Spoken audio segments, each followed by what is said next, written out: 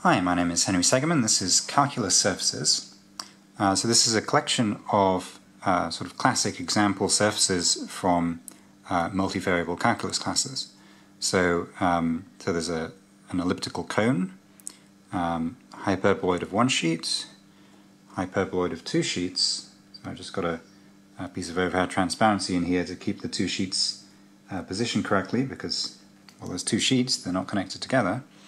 It's a circular paraboloid, an elliptical paraboloid, hyperbolic paraboloid, and then the sphere and ellipsoid. And so these are all made in the same way. So there's 8 radial rays coming out from, or curves coming out from the center, and then all of these the contour lines. And these are some of the really most difficult things to visualize for students in these classes. Is what do the contour lines look like, and what does the surface look like? You can write down the equations, but then how do you visualize it? And so hopefully these will be very useful to students and teachers for these classes. So I've also made some much larger versions of these that I'll be doing videos on later on, but these are a lot more portable and cheaper.